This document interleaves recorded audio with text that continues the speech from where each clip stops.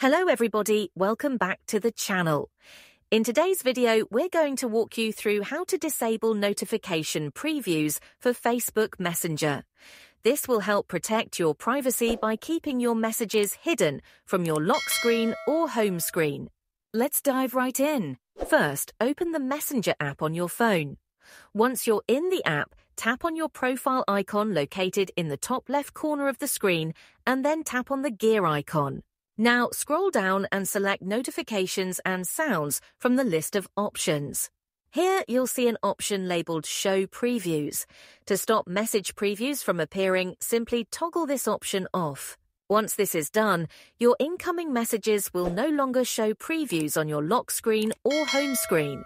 This means that your message content will remain private, and only you can view it by opening the conversation. And that's all there is to it. If this video helped you out, don't forget to give it a thumbs up and subscribe for more tech tutorials like this one. Thanks for watching.